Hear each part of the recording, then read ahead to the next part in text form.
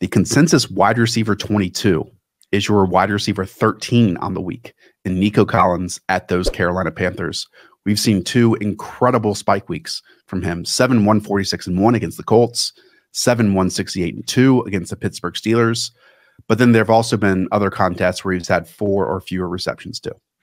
Yeah, that happens. That's the nature of the wide receiver 2 category. I will say the Houston Texans are 9th in implied points this week, up at 23. So this is not the Texans that you were drafting Nico Collins with. This is a ready-to-go Texans passing offense at 6th in passing EPA. They've been brutal in the red zone, 27th in touchdown rate. If that regresses, which quite frankly is what we should expect with the offensive line getting healthier, post-bye rookie bump, CJ Stroud coming out of here. And the reason why they've been so efficient is because Nico Collins and Tank Dell have been working over the middle. Right now, Nico Collins is absolutely balling on these dig routes, these comeback routes, post routes, and CJ Stroud keeps finding them over and over and over the middle. And those are the most efficient targets that you get.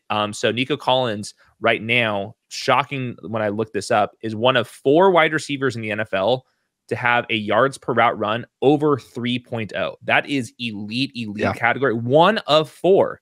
He has the third-year breakout. Everything's there for him. Size, speed, yards after the catch, quarterback system, all that stuff is ready to go. It's time to treat Nico Collins like he deserves to be an upside wide receiver too. Yeah, love that. And I think people might cite his target share and how he's like wide receiver 33 in that across the league. But it's a bit different when he's being targeted super far down the field and he's also winning after the catch, a la like someone like Jalen Waddle from last season. With his size at 6'3", 215 pounds. And to your point, the Panthers are allowing 11 yards per target to outside wide receivers this year. So this is one of those situations that when we discussed so many Texans players this summer, when they had the second fewest touchdowns scored last year, and that hasn't regressed positively for us, but it was an occasion where, tides lift all boats, lift all ships, right? And if they just went from like awful to average in a number of categories, we would see the massive benefit of that. And again, this is one of those weeks where we should see that hit for us in terms of fantasy points. Yeah, above average in points and plays now. So we got more than we bargained for. These next 2 rankings are you putting your nuts on the table and being like, I am going way against what consensus is putting these guys at, and listen to me or don't. It's your decision. Gus Edwards is your running back 16 this week. He's the running back 25 in consensus rankings. This is at the Arizona Cardinals. Talk to me. The bus is best driven in positive game strips, and they are 8.5 point favorites over the Cardinals. The Cardinals are not only the 3rd worst fantasy running back defense, they're also allowing the 2nd most carries in Gus Bus when they are playing with the lead. The Ravens are down to run the ball up the middle with Gus Bus. We had that 80-yard fluky reception, not putting much emphasis on that at all. I just think that the Baltimore offense has been ready to explode. We saw it last week, and Gus Edwards got a goal line carry. He's open to big plays because of how Lamar Jackson's being covered, and the Arizona defense does not scare me at all. So with the Ravens projected for a bunch of points in positive game scripts, this is the time to play Gus Edwards. I'm going against not only consensus rankings, but the fantasy usage model as well. He's a running back 26 over the last month, but got to listen to the game scripts. He has out-touched Justice Hill 32-16 over the past 2 games. With leads. Yep. With leads. After him, it's Terry McLaurin, who has rebounded in a big way when it comes to fantasy football, meaning he received a high target share over the last 4 games in comparison to the opening 3. And the last time he actually played the Philadelphia Eagles, 8 of 10 targets for 86 yards. I will add, the nature of Sam Howell is going to be high variance. So I don't know if we can like copy what we saw in that game and plug it into this one.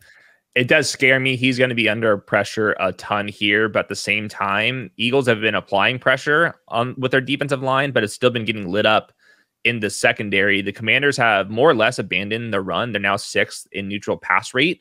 And looking at the injury report for the Eagles, Bradley Roby's on there, hasn't practiced this week. James Bradbury's been limited. Both of them dealing with injuries. There's a reason why the Eagles just traded for Kevin Byard. It's because they don't like what their secondary looks like right now. And Terry McLaurin, just because he's been owning Jahan Dotson and Curtis Samuel, is up to the wide receiver 18 in usage. So scared that the bottom can fall out here with Sam Howell, but everything else is pointing in Terry McLaurin's direction. Geno Smith is next for you. He is facing the Cleveland Browns defense. I will add, though, that the Seahawks are favored in this game. Does that change anything for you?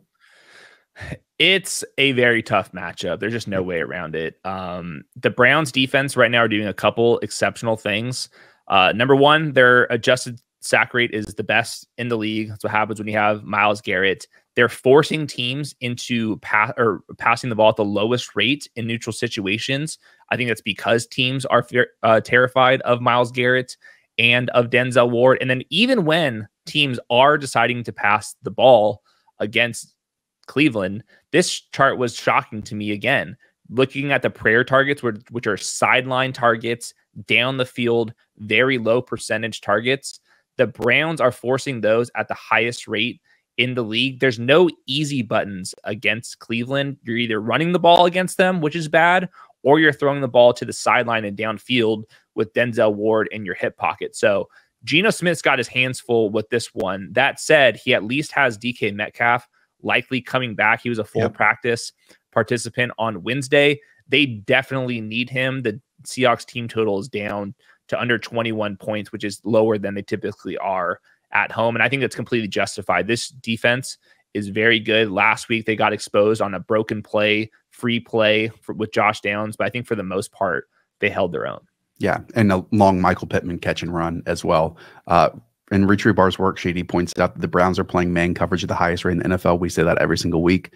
And so far this season, Geno Smith is actually last in the NFL with just 3.6 yards per attempt against man coverage. So something to watch for. But I think the big storyline here is Trey McBride, second rounder from last season. He came on to the year late after Zach Ertz missed late last season. In his 5 games with 80% or more of the snaps, he's averaged 40 yards, which gets him right on that tight end 1-2 conversation. It's obviously harder for McBride to score a touchdown because of the Cardinals offense, but I don't know how this has happened. I'm not sure if this is an accounting error, whatever it is, but Trey McBride right now is a tight end 3 in yards per route run. I haven't seen a single highlight tape of his yet to warrant that. But the reality is he's going to be a full-time player in an offense that needs to see what their young players have. And that's what Trey McBride is right now.